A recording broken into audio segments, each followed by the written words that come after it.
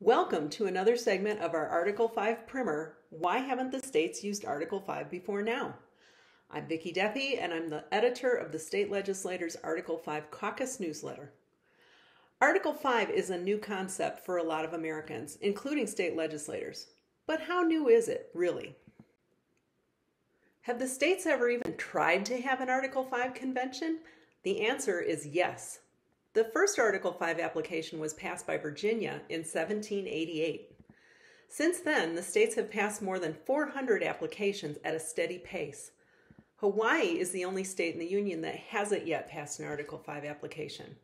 So why haven't we had an Article 5 convention yet? Once again, we can turn to our past to give us insights into the present. Frederick Douglass famously said, "Power concedes nothing without a demand. It never did, and it never will." What does this have to do with Article 5?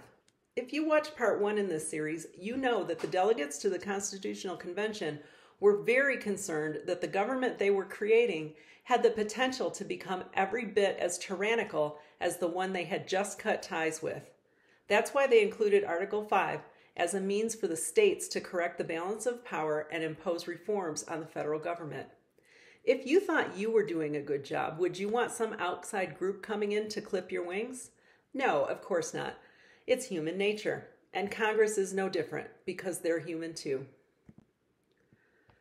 Throughout our history, we can see that once applications have begun to reach critical mass, Congress has moved to take action on its own.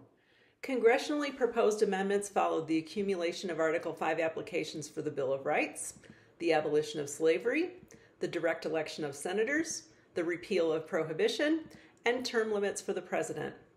Some argue that the 1985 Gramm-Rudman Act was a legislative attempt by Congress to sidestep its duty to call a convention for a balanced budget amendment, for which there were 40 Article 5 applications in force at the time.